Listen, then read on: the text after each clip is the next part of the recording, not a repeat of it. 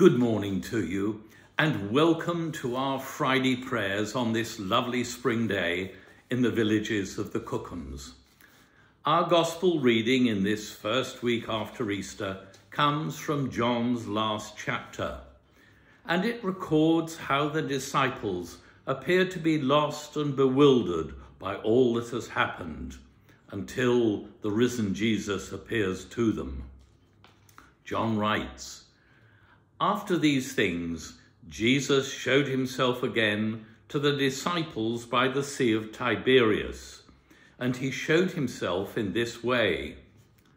Gathered there together were Simon Peter, Thomas called the twin, Nathanael of Cana in Galilee, the sons of Zebedee, and two of the other disciples. Simon Peter said to them, 'I am going fishing.' And they said to him, 'We will go with you.' They went out and got into the boat, and that night they caught nothing. Just after daybreak, Jesus stood on the beach, but the disciples did not know that it was Jesus.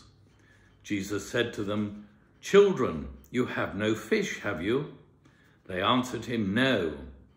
He said to them, 'Cast the net to the right side of the boat, and you will find some.' So they cast it, and now they were not able to haul it in because there were so many fish.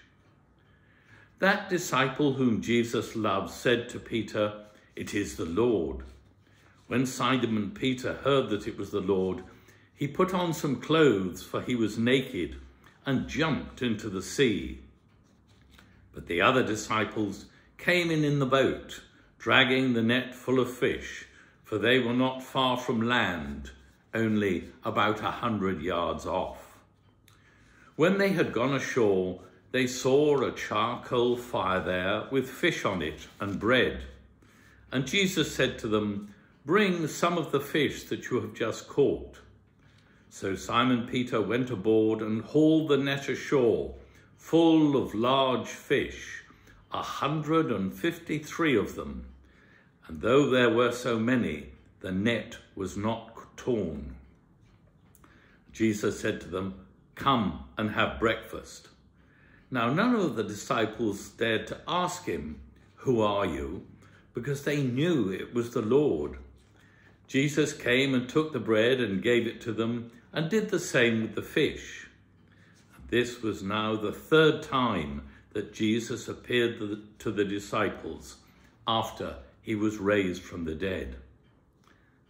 This is the word of the Lord. This chapter of John appears very much to be a postscript to his gospel record. It records the announcement by Peter that after all the tumult, the depths of despair, and the ultimate joy of resurrection at Easter, that he was going fishing, back to his old trade with several of the other disciples. Were they downhearted that Jesus had disappeared and anxious to earn their living once again? We don't know. But this story has all the ingredients of the very best parable. After a whole night on the lake, they catch nothing. Is this also an echo of Jesus' words spoken at the Last Supper? "Without me, you can do nothing."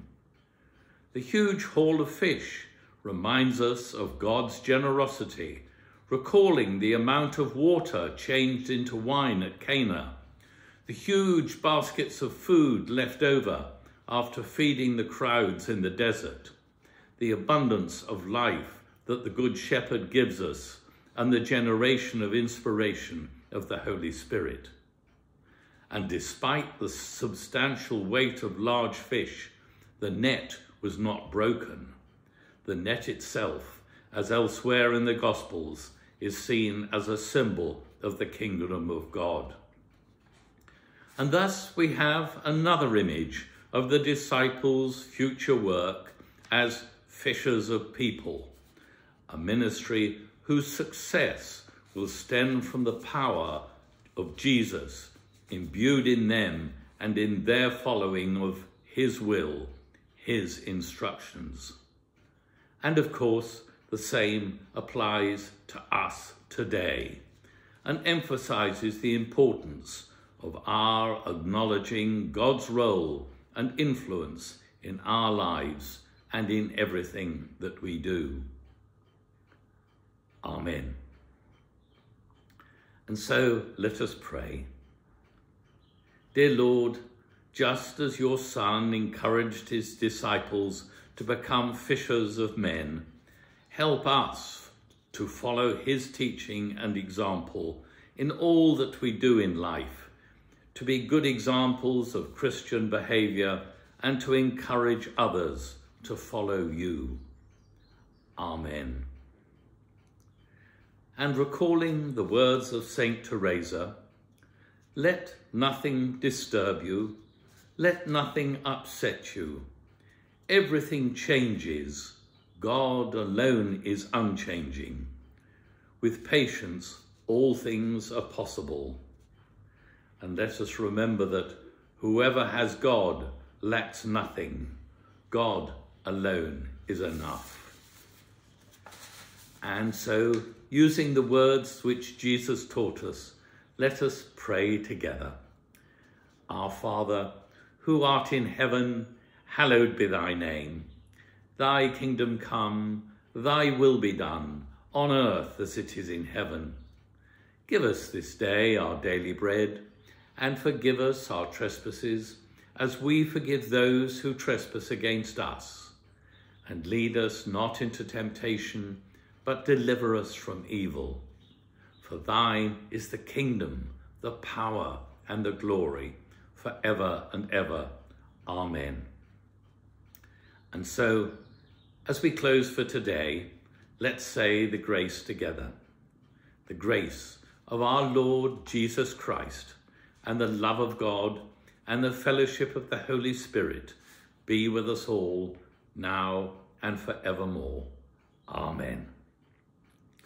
And so farewell for now on this lovely spring day, and let's try to demonstrate our love for God and our neighbour in all that we do this very day. Farewell.